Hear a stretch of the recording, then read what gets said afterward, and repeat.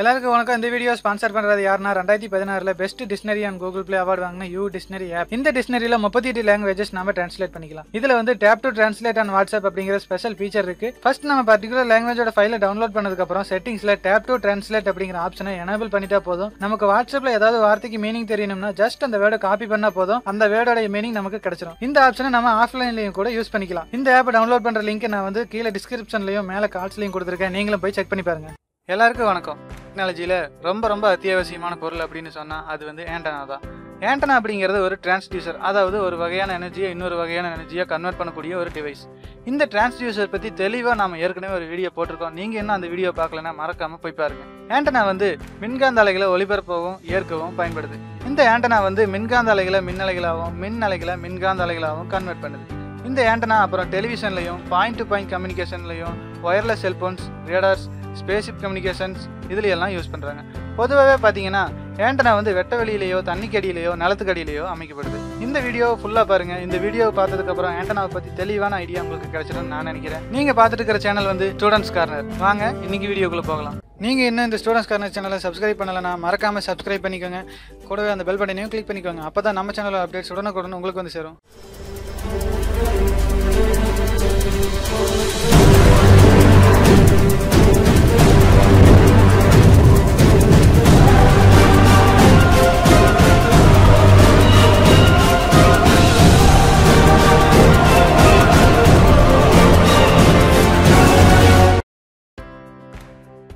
பொதுவாகவே ஆண்டனா அப்படிங்கிறது ஒன்று இல்லைன்னா அதுக்கு மேற்பட்ட காம்பனன்ஸை கொண்டிருக்கும். டிரான்ஸ்மிட்டிங் ஆண்டனாவில் இருக்கக்கூடிய காம்பனன்ஸில் முதல்ல ஒரு ஏசி கரண்ட்டை உருவாக்குறாங்க. இதனால் எலக்ட்ரோமேக்னெட்டிக் வேவ்ஸ் உருவாகி டிரான்ஸ்மிட் ஆகுது. இதை அப்படியே ரிசீவர் வந்து தலைகீழ செய்யுது. சில வகையான அடிப்படை ஆண்டனா வந்து 1888 ஹென்ரிக் ஹெட்ஸ் அப்படிங்கிறவர்களால் உருவாக்கப்பட்டது. பொதுவாக ஆண்டனா அப்படிங்கிறது நேராக அமைக்கப்பட்ட ஒரு நீளமான குச்சி வடிவமாக இருக்கக்கூடிய ஒரு ஆண்டனா. இது வந்து அலைநீளத்துக்கு 1/4 பங்குல அமைஞ்சிருக்கும். இது வந்து மிக எளிய அமைப்பு. இதோட செலவும் பார்த்தீங்கன்னா ரொம்ப கம்மியாக இருக்கும்.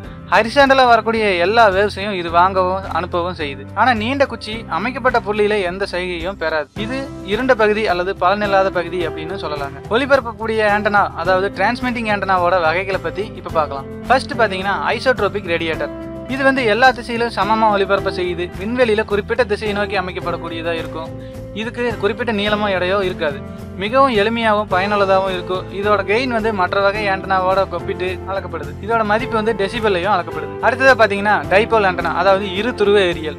2 கடத்திகள் வந்து எதிரெதிர் திசையில நேராவோ பக்கவாட்டிலோ அமைக்கப்பட்டிருக்கும். இதுல வந்து ஒரு முனை வந்து ரேடியோவோடனும் இன்னொன்று வந்து சுதந்திரமா வெளியிலும் தொங்கிட்டு இருக்கும். இவ்வளவு எளிமையான ஆண்டனாவே பிற்காலத்தில் அமைஞ்ச ஆண்டனாவுக்கு ஒரு மாதிரியாகவும் அமைஞ்சிச்சு. இதன் லாபம் வந்து டெசிபெல்ல அளக்கப்படுது. பொதுவாக ஒரு தளத்தில் செங்குத்தா அமைக்கப்பட்ட மைய அச்சில் இணைக்கப்படக்கூடிய இந்த இரு திசை ஆண்டனா அனைத்து திசைகளில் இருந்தும் கிடைக்கக்கூடிய அலைகளை பெரும் அமைப்பை கொண்டதாக இருக்கும். ஆனால் தளத்தில் மைய அச்சு திசையிலிருந்து வரக்கூடிய அலைகளை இது ஏற்காது.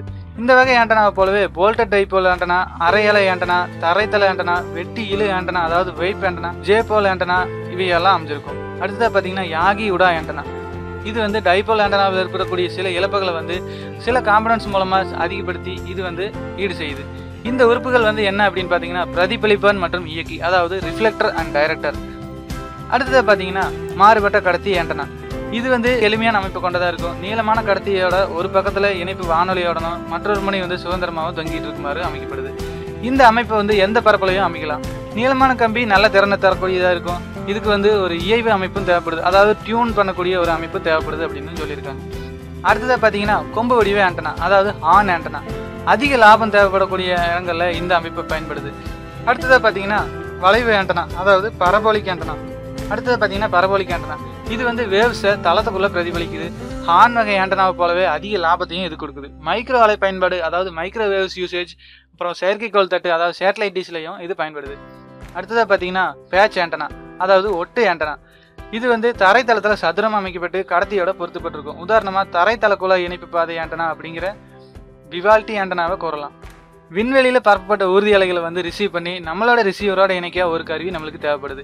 ஏற்கப்பட்ட சிக்னல் வந்து பல்வேறு நிலைகளில் பல்வேறு நிகழ்ச்சிகளுக்கு உட்பட்டு ஒளியாக வெளியிடப்படுது. இதுக்காக ஆண்டனா அமைக்கப்படுது. இது மாதிரியே டிரான்ஸ்மிட்டரில் ஊர்தி அலை விண்ணில் பரப்ப டிரான்ஸ்மிட்டிங் ஆண்டனா அப்படின்னு ஒன்று அமைக்கப்படுது. இந்த மாதிரி டிரான்ஸ்மிட் பண்ணக்கூடிய வேவ்ஸையும் ரிசீவிங் பகுதியும் இணைக்கக்கூடிய வேலையை ஆண்டனா பண்ணுது. ஏரியல் அப்படிங்கிறது, அதாவது ஆண்டனா அப்படிங்கிறது ஆற்றலை மாற்றக்கூடிய ஒரு நீளமான கம்பி. டிரான்ஸ்மிட்டிங் ஆண்டனாவாக இருந்துச்சுன்னா அது வந்து மின்னலைகளை மின்காந்த அலைகளாகவும், ஏற்பி ஆண்டனாவாக இருந்துச்சுன்னா அது வந்து மின்காந்த அலைகளை மின்னலைகளாகவும் மாற்றுது. ரேடார் அப்படிங்கிற சில வகை கருவியில் வந்து ஒரே டிரான்ஸ்மிட்டராகவும் ரிசீவராகவும் செயல்படுது. ஆண்டனாவோட இந்த தன்மை அப்படின்னு சொன்னோம்னா அது வந்து ரெசிப்ரோசிட்டி அப்படின்னு சொல்லுவாங்க. அதாவது ஆண்டனா ரெசிப்ரோசிட்டி.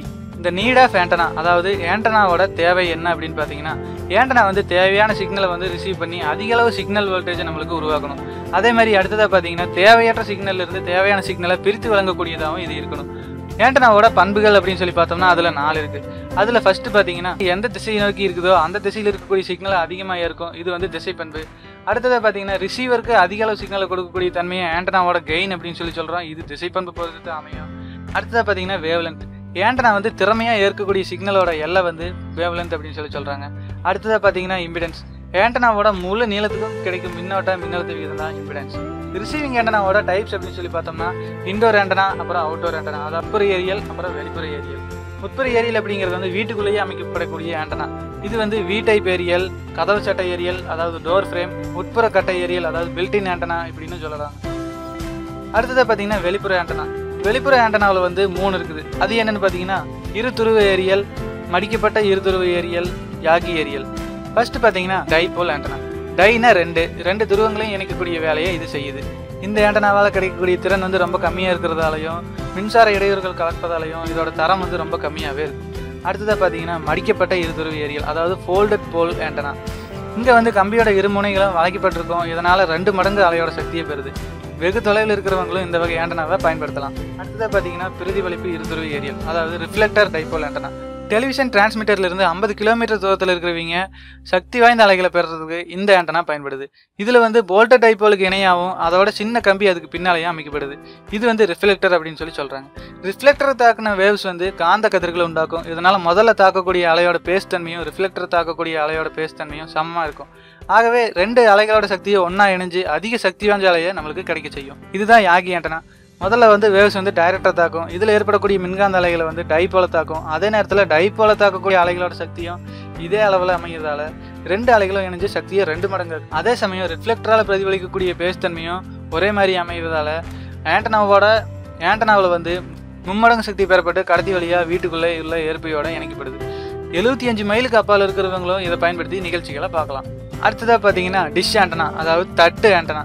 தட்டு வடிவ ஆண்டனா வந்து வளைவு ஆண்டனாவிலிருந்து பெறப்பட்டது தான். இது வந்து அதிக கெயினை கொடுக்கக்கூடிய ஆண்டனாவாக இருக்கும். இது வந்து ரேடியோ, டெலிவிஷன், தகவல் ஒலிபரப்பு, ரேடார், அப்புறம் யூஹெச்எஃப், எஸ்ஹெச்எஃப், எலக்ட்ரோமேக்னெட்டிக் ஸ்பெக்ட்ரம் பகுதியெல்லாம் அதிகமாக பயன்படுத்தப்படுது.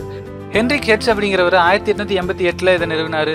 அடுத்ததாக பார்த்தீங்கன்னா எல்என்பி, அதாவது லோ நாய்ஸ் பிளாக். இது வந்து ஒரு குறைஞ்ச இரைச்சல் பகுதி, அதாவது குறைஞ்ச இரைச்சல் மாற்றி அல்லது குறைஞ்ச இரைச்சல் கீழ் மாற்றி அப்படின்னு இதை சொல்றாங்க. இது வந்து செயற்கைக்கோள் தொலைக்காட்சி ஒளிபரப்புல இது பயன்படுது. அதாவது டைபோல் ஆண்டனாவோட செயலை போலவே இதுவும் செய்யுது. ஆனா இருதுருவ ஆண்டனாவில் வந்து திசையை தனக்குத்தானே தேர்ந்தெடுக்காது. ஆனா இது வந்து தேர்ந்தெடுத்துக்கும். இதுல வந்து நிறைய டைப் இருக்கு. அதெல்லாம் என்னன்னு பாத்தீங்கன்னா 2 output LNB, monoblock R dual LNB, quad output, ஆக்டோ LNB, quattro unit, இந்த மாதிரி நிறைய டைப் இருக்கு. அடுத்ததாக பார்த்தீங்கன்னா சேட்டலைட் ரிசீவர், செயற்கைக்கோள் ஏற்பி. ஒரு தரமான செயற்கைக்கோள் ஏற்பி வந்து ஒரே சமயத்தில் ஒரே அலைவரிசையை மட்டும்தான் தேர்ந்தெடுக்கும். இந்த சேட்டலைட் ரிசீவரில் தான் நாம் வந்து சினிமா, பொழுதுபோக்கு, அப்புறம் விளையாட்டுக்கான அலைவரிசையை குறிப்பிட்ட தொகுப்பு கட்டணம் கொடுத்து பயன்படுத்தலாம். இதை வந்து முழு நேர தொடர்புக்கும் நம்ம பயன்படுத்திக்கலாம். நம்ம இதில் தான் நம்ம படத்தையெல்லாம் பார்த்துட்டு இருக்கோம். ஓகே ஃப்ரெண்ட்ஸ், இந்த வீடியோவை ஃபுல்லாக இது வரைக்கும் பார்த்துருக்கீங்க அப்படின்னா உங்களுக்கு ஆண்டனாவை பற்றி ஒரு தெளிவான பார்வை ஏற்பட்டிருக்கும் அப்படின்னு நான் நினைக்கிறேன். இது பற்றி மேலும் தகவல்கள் தெரிஞ்சுக்கணுன்னாலோ இதில் ஏதாவது சந்தேகங்கள் இருந்தாலோ மறக்காமல் கமெண்ட் பண்ணுங்கள். நாங்கள் உங்களுக்கு கண்டிப்பாக ரெஸ்பான்ஸ் பண்ணுவோம்.